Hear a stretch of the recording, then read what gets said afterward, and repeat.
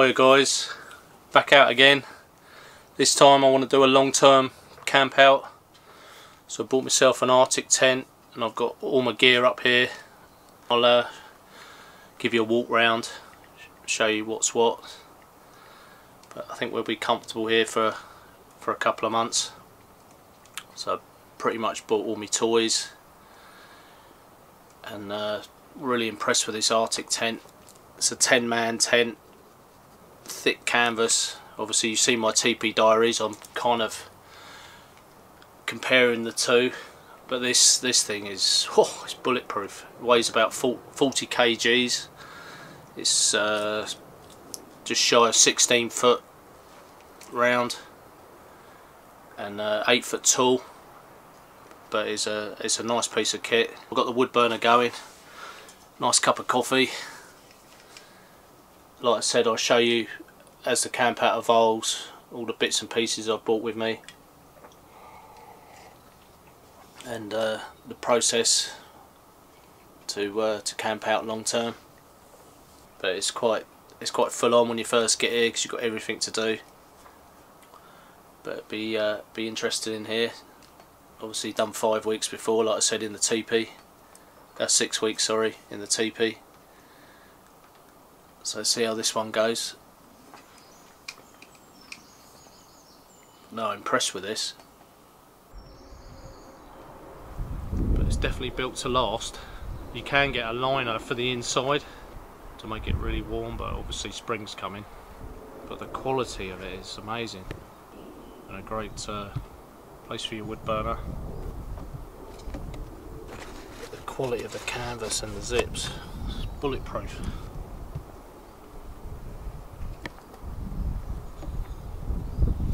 So there she is in all her glory. She takes some pegging out, and there's a nice front door section. Kind of propped it up to give it some height with a pole there. So you've got the fly mesh, and then you've got I've rolled the doors right up. Obviously the doors come right down, so you're totally sealed in. Great piece of kit though if you're in the market for a long-term shelter. She does look good in the woodland. And then over there, like I said, the camp's evolving.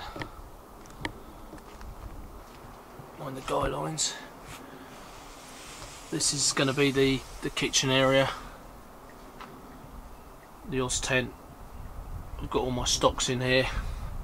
I've got a nice solar panel which I'll show you with a great power pack.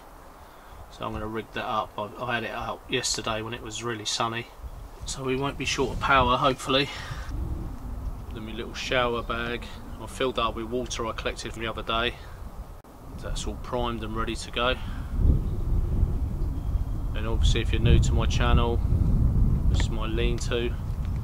I've made some improvements to this as well, as I'm going to stay up here quite a while. I'll put a side on there.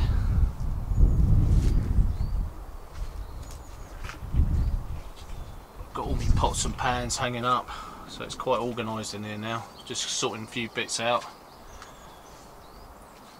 Takes time to sort everything out. I've got quite a nice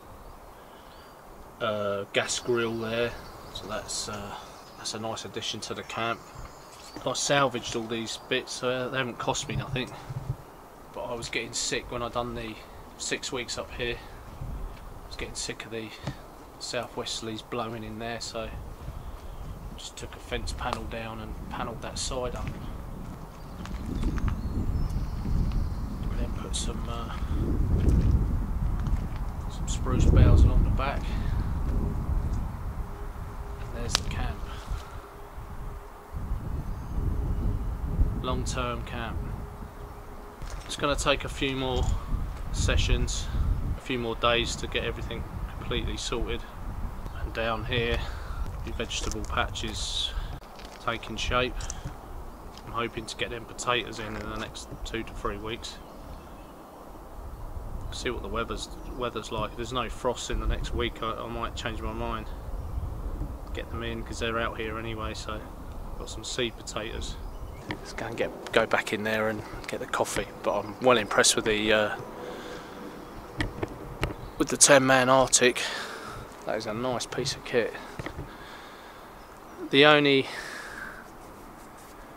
I think the only snag I've found so far is the breathability compared to the teepee. You're getting more condensation in there, so I think if you had the liner inside, that would make a difference. But the condensation's quite bad. The other day it was raining all day and I had the wood burner on and it was dripping. But then hey ho, I can collect the water. So I'll give you a brief look round. It's my wood store, wood burner. Bought me chairs with me as well. Mine and Mrs. Bushwhacker's. Dog's got his bed.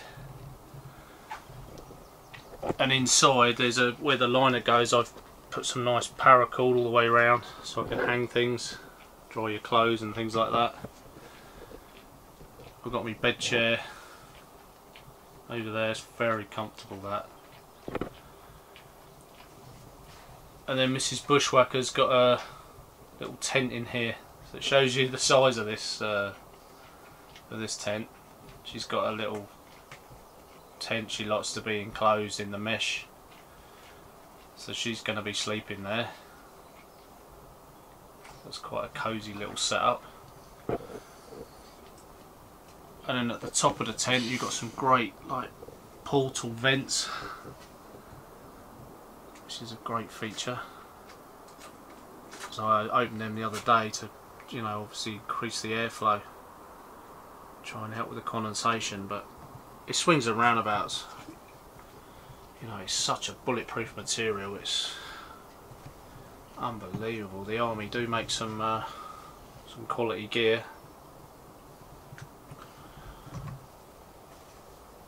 And then I've got all that's my power pack there, which I'll show you in another video. That's going to be handy. I've got that and a leisure battery for power, obviously for, you know, my camera and my e-cigarettes, torches, and charging them via solar. So that's a little tour around. I'm glad I've done it before for 6 weeks. You kind of get into a routine, but organisation's definitely the key.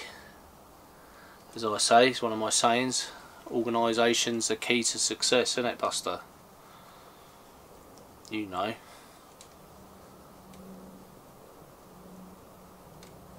Right, I'm gonna have this coffee, and I've got a puncture. I've got a first problem while I'm here. I've got a puncture on the barra. I bought a pneumatic tyre. I was going to buy the hard solid tyre and I bought the pneumatic tyre, so kind of wishing I didn't now. So I'm going to take that off, try and fix that, try and get the tube out and put it in a bucket of water and see where the air's coming out. I think I've got some Gorilla Tape. I'll put some Gorilla Tape on there, see if that holds. But definitely need the wheelbarrow up here for wood processing. I bought my chainsaw as well for wood prep. Long term, you've got to have some, either a large saw or a chainsaw. You know, we can still get some cold snaps. Yeah, really excited about this one.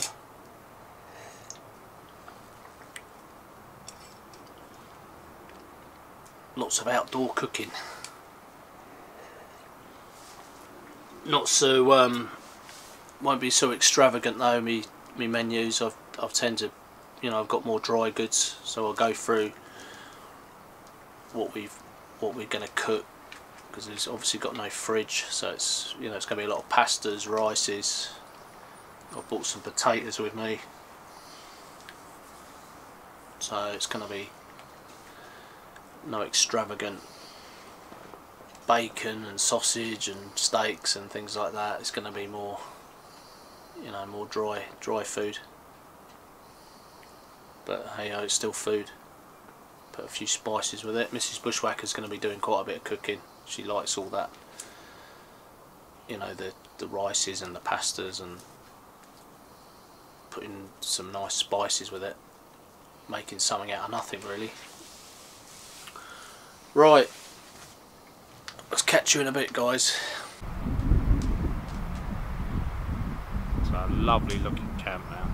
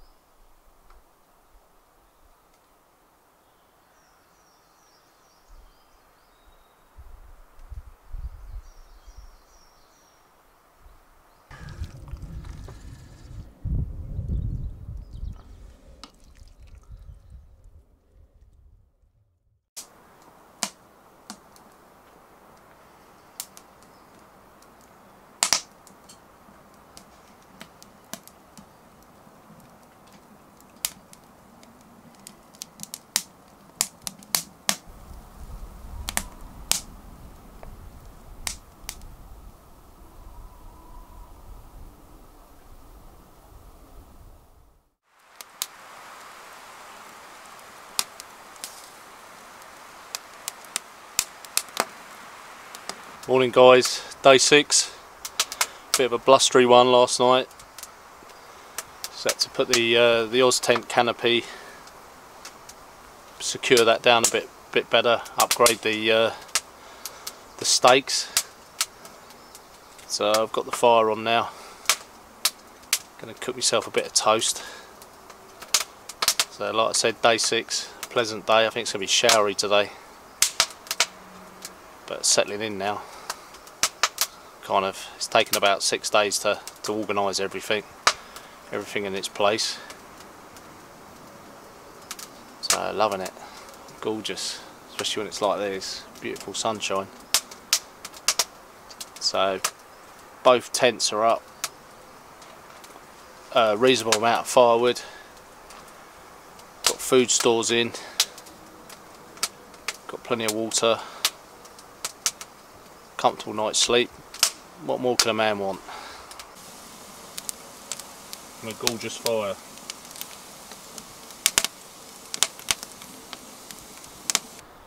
So I had me coffee and I'm splitting this bit of pine. I'm making a nice little table for inside the Arctic tent.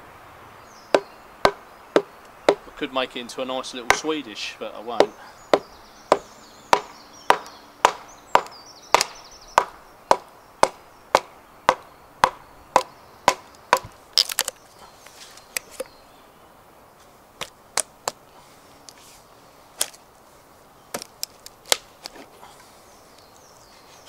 I think that's done.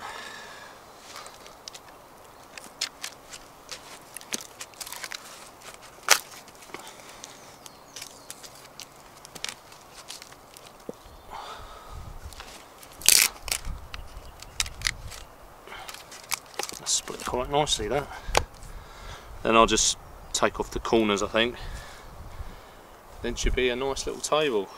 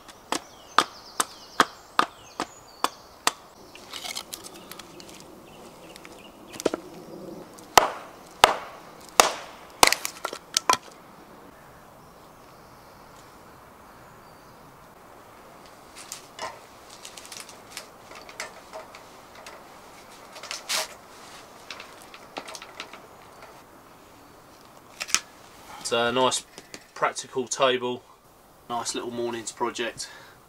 Bins are looking comfortable. You can't beat tent life.